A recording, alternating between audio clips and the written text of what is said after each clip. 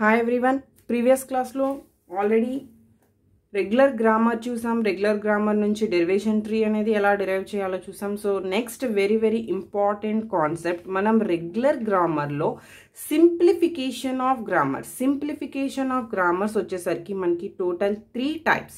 So first of all, simplification of grammars ante entante manam different ways lo manaki ichina grammar nunchi productions nunchi మనం ఇంకా deduct చేసుకుంటూ context free grammar యొక్క పవర్ని మనం generate చేసుకుంటున్నాం. So that is the simplification of grammars. ఇందులో మనకి 3 steps ఉన్నాయి. That is the step 1, useless symbols. అంటే ఫస్ట్ ఆఫ్ ఆల్ మనకిచ్చిన ప్రొడక్షన్స్లో యూజ్లెస్ సింబల్స్ని రిమూవ్ చేసుకుంటాం. That is the 1 type. And unit productions సంబంధించిన దాన్ని రిమూవ్ చేసుకుంటాం. That is the 2nd type. And null productions వాటిని రిమూవ్ చేసుకుంటాం. That is the 3rd type.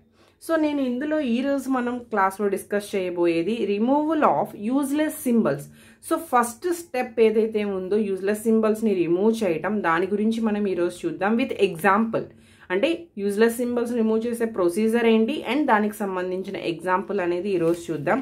So నేను first ఏ అనే ఒక సింబల్ తీసుకున్నాను. That is useful. ఎప్పుడు యూజ్ఫుల్ అవుతుంది అంటే if there is a derivation, అంటే స్టార్టింగ్ సింబల్ నుంచి alpha with some production A and beta to some string. So ఇలా మనం total terminals and non terminals కాంబినేషన్లో కనుక మనం ఈ ఏ అనే దాన్ని సింబల్ని యూజ్ చేస్తే that is the useful symbol.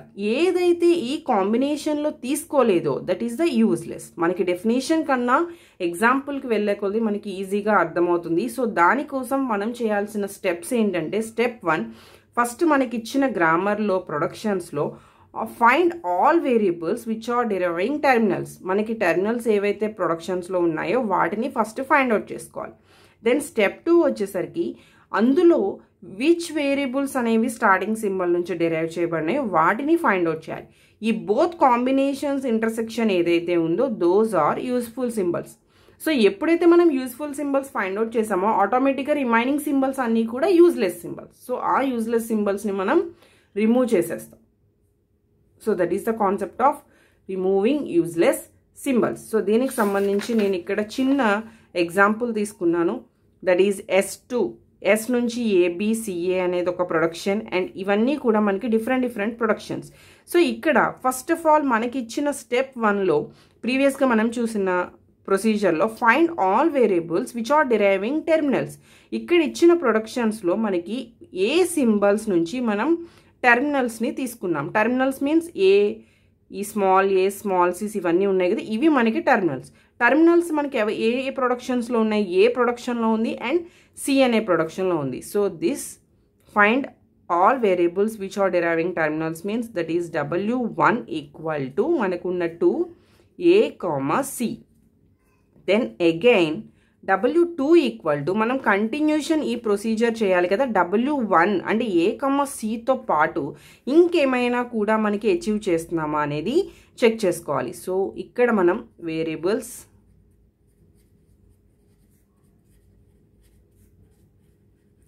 That can be achieved using W1. So next ఇక్కడ ఏ అనే సి అనే టర్మినల్స్ నుంచి మనకు వచ్చింది S.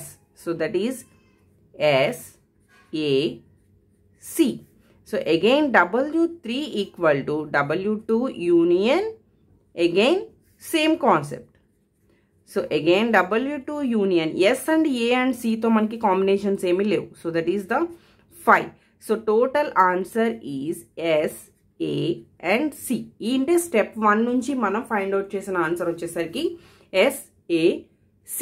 So the next category step 2. మనకి స్టెప్ 2లో ఇందాక చెప్పుకున్న concept find all variables which are deriving from the starting symbol which is starting symbol S. S అనే స్టార్టింగ్ సింబల్ నుంచి మనం ఏం డిరైవ్ చేసుకున్నాం. So the first one x1 equal to S, again x2 equal to x1 union the variables that can be achieved using x1. So నేను ఇక్కడ సింపుల్గా రాస్తున్నాను using x1 union using x1 అంటే ఎస్ని use చేస్తూ మనం ఇక్కడ వచ్చిన ఏమేమైతే ఉన్నాయో that is ABC.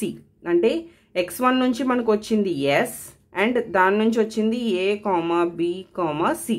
Again x3 equal to x2 union using x1. Using x1. So again మనకి S and A, B, C నుంచి వచ్చిన కాంబినేషన్స్ ఏమీ లేవు. So that is x2 union 5. The total answer S, A, B, C. The third step, step 3. Step 3, the union of S1 and S2. SAC, SABC. ఈ both combination union కనుక మనం find out చేస్తే that is the set of common SAC. అంటే SAC, SABCలో ఉన్న common things మనకి SAC అయితే అందులో లేనిది ఏంటి? B. అంటే simple thing B is useless symbol. Here మీకు ఏ ఎగ్జాంపుల్ ఇచ్చినా సేమ్ ఇదే ప్రొసీజర్ చేస్తాం. B is useless symbol. So then the reduced grammar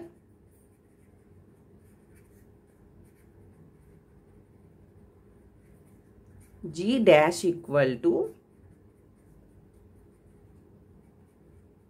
then V dash equal to A comma C and T dash equal to A and S equal to S. So and the production final productions మనం వీటి నుంచి తీసుకుంటే S to CA అంటే ఏదైతే useless symbol ఉందో దాని నుంచి మనం total production తీసేస్తున్నాం. So S to CA. B అనేది మనకి యూజ్లెస్ సింబల్ కాబట్టి అసలు అది అవసరం లేదు. A to A అండ్ Cలో కూడా మనకి B అనేది ఒక దాంట్లో ఉంది. So then C to A. ఇది మనకి రిమూవింగ్ యూజ్లెస్ సింబల్స్ తర్వాత వచ్చిన గ్రామర్. ఓకే, సో ఇది total removing useless symbols. The next class వచ్చేసరికి removing of unit production. Thank you.